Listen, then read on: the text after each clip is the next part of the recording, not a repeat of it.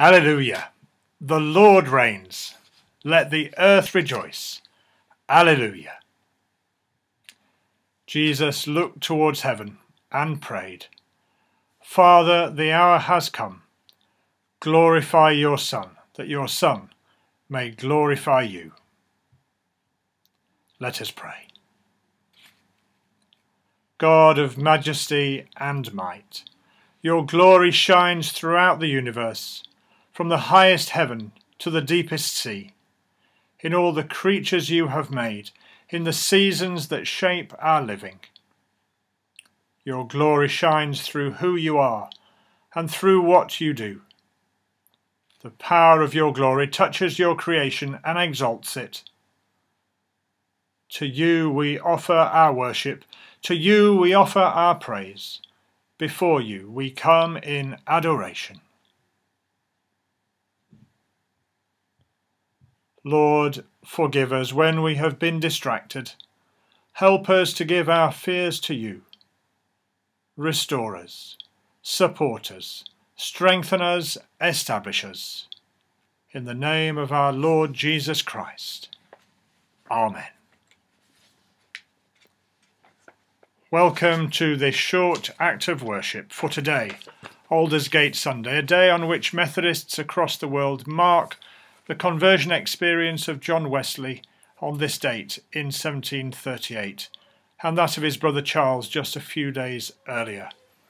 More about that a little later.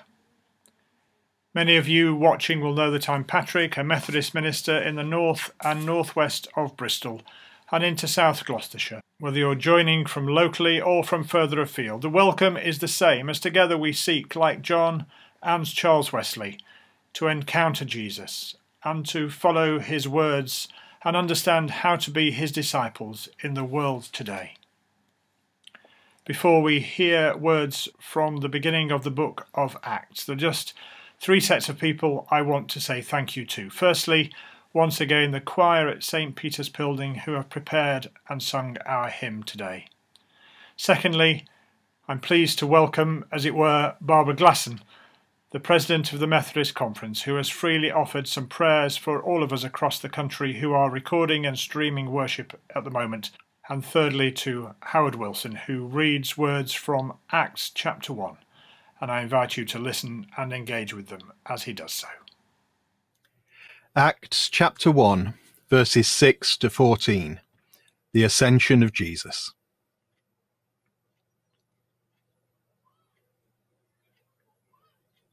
So when they had come together, they asked him, Lord, is this the time when you will restore the kingdom to Israel? He replied, It is not for you to know the times or periods that the Father has set by his own authority. But you will receive power when the Holy Spirit has come upon you, and you will be my witnesses in Jerusalem, in all Judea and Samaria, and to the ends of the earth. When he had said this, as they were watching, he was lifted up, and a cloud took him out of their sight. While he was going, and they were gazing up towards heaven, suddenly 2 men in white robes stood by them. They said, Men of Galilee, why do you stand looking up towards heaven? This Jesus who has been taken up from you into heaven will come in the same way as you saw him go into heaven.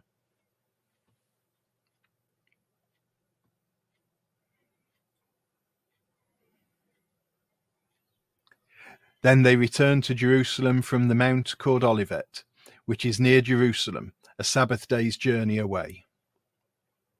When they had entered the city, they went to the room upstairs where they were staying, Peter and John and James and Andrew, Philip and Thomas, Bartholomew and Matthew, James, son of Alphaeus, and Simon the Zealot, and Judas, son of James. All these were constantly devoting themselves to prayer, together with certain women, including Mary, the mother of Jesus, as well as his brothers.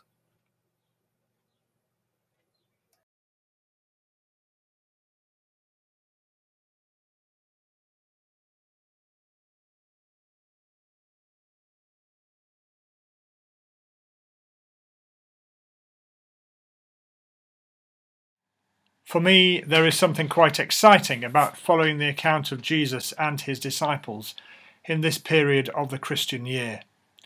Starting on Maundy Thursday, when we remember the disciples and Jesus gathering in that upper room, during which he foretold the future, both his own and theirs, by telling them about his death and how they would remember it in the breaking of bread and the blessing of wine, something he commanded them to do in their future. Following that, despite assurances that he'd stand by them, of course it would be Peter who would visibly and poignantly betray Jesus amidst the events of Jesus' trial, demonstrating that even the man that Jesus commissioned to be the leader of his church, to be the rock, the foundation, it would be Peter who would show his fallibility and human weakness as he betrayed Jesus in the middle of that trial. And then the disciples standing alongside the pain and anguish of the cross as Jesus suffered the most tortuous of deaths. And just as the implications and the denial and disbelief of the process of mourning started to sink in, a further moment of disbelief unfolds as the women, the first visitors to Jesus' tomb, return with the news that he's not there. His body has gone, prompting a whole new set of bewildering emotions. And as the disciples open yet another chapter of God's story in Jesus, is it possible that he's not dead, but alive? And as the events unfold, Jesus keeps appearing, teaching them, and then disappearing again, almost by his actions continuing to sow doubt in their minds about what the future holds. But each time he does so, there's a renewed sense of hope, a renewed sense of how their future will pan out, one which they will live out in Jesus' name. It's exciting because through those experiences, God's story in Jesus is shared more widely and more deeply with those disciples as time progresses. And Jesus is getting them for the next step, ready for a different future once again in his name. It's all the more exciting because the things that Jesus came to show the world how to do, to act justly, to love mercy, to walk humbly, all these things are to be shared with not just the disciples, but with the whole world. And those disciples have a key part to play in that story as it continues to unfold. Our reading tells of the moment when Jesus would stop that process of appearing, teaching, and disappearing again. And as we find out, he would be lifted and hidden from their sight, disappearing forever. But before that happens, the disciples are after something definite about their future. But as Jesus answers their question, he reminds them that the Holy Spirit will come upon them, not on him as it did at his baptism, but upon them. You will receive power and will be my witnesses to the ends of the earth. And so the Ascension marks a decisive change in the disciples' relationship with God, because what they should be waiting for is not Jesus' next appearance, but the moment when they receive the gift of the Holy Spirit. In a week's time we shall mark Pentecost, which with Christian eyes we remember that moment when 50 days after Jesus' resurrection all were gathered in Jerusalem, and all those there would witness the Holy Spirit touching the disciples. In this current hiatus, like those first disciples, we yearn for certainty. We yearn for a future which we can get our head around. We yearn to gather in our sacred places, in one sense, in our Jerusalem.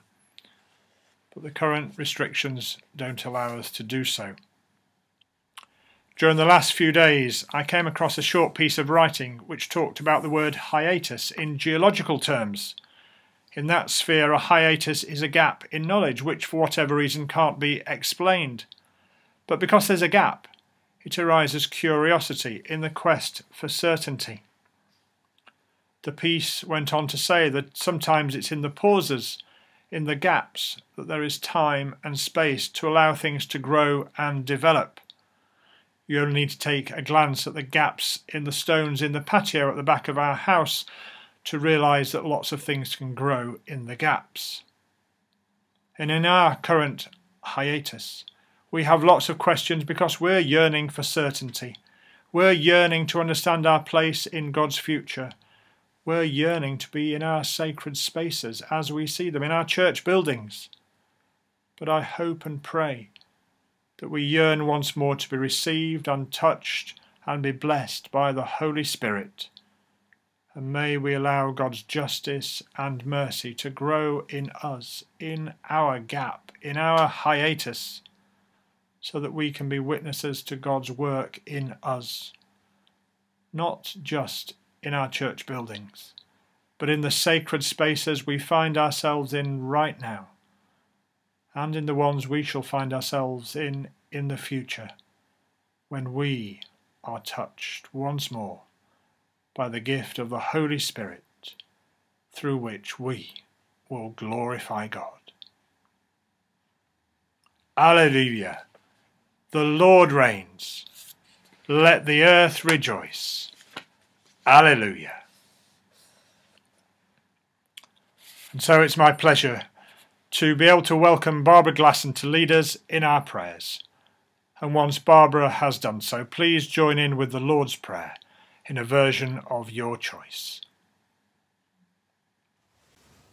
On the 24th of May, 1738, we hear that John Wesley unwillingly went to attend a meeting of the Moravian Religious Society in Aldersgate Street in London. At that meeting he received an overwhelming assurance of salvation, and he knew beyond doubt that he was loved by God and saved by grace. Currently in the UK, we are not able to attend church, either willingly or unwillingly.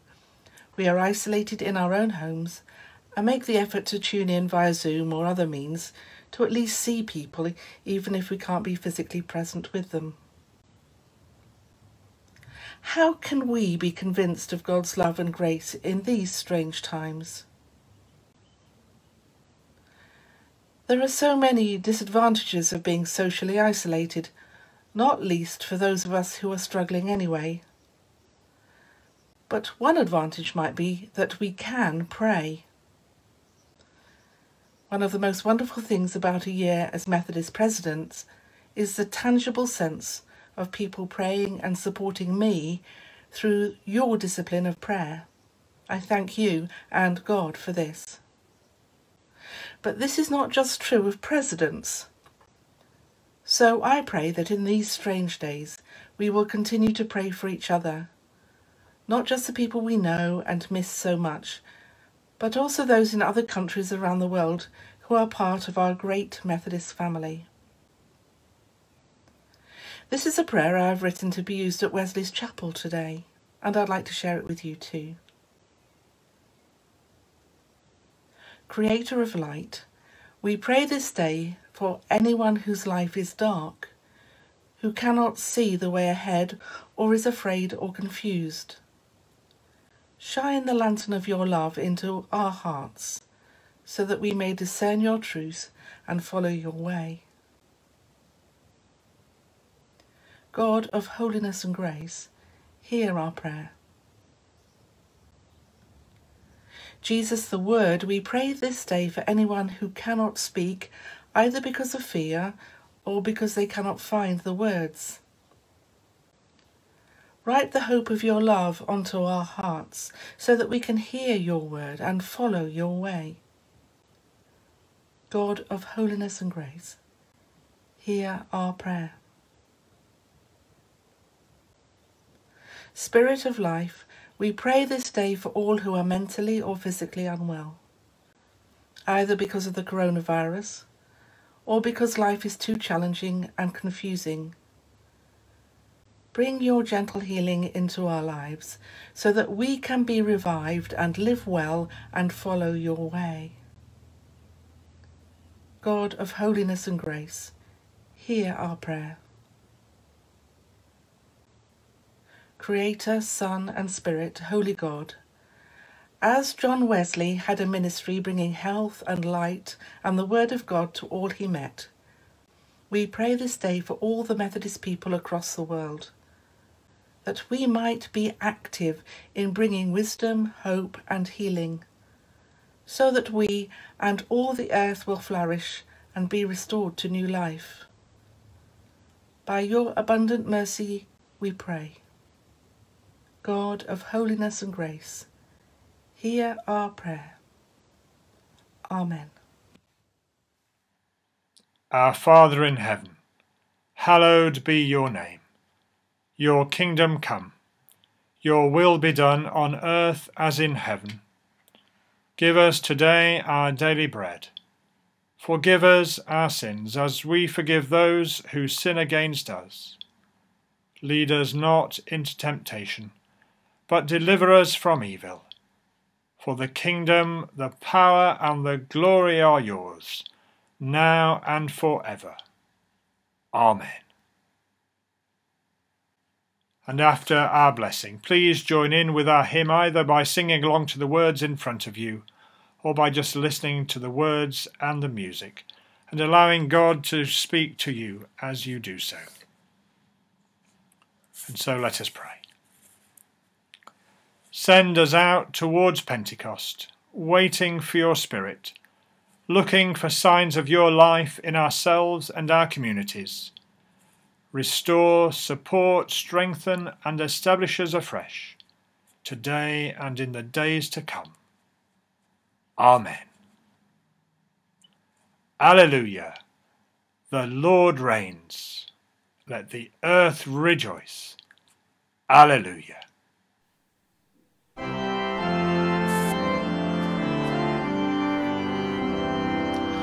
Rejoice, the Lord is King, O Lord and King adore. Mortals give thanks and sing, and triumph evermore. Lift up your heart, lift up your voice. Rejoice again, I say, rejoice. Jesus the Saviour reigns, the God of truth and love. When he had purged our sins, he took his seat above. Lift up your hearts, lift up your voice. Rejoice again, I say, rejoice. His kingdom cannot fail. He rules both earth and heaven. The keys of death and hell are to our Jesus give. Lift up your heart, lift up your voice. Rejoice again, I say, rejoice.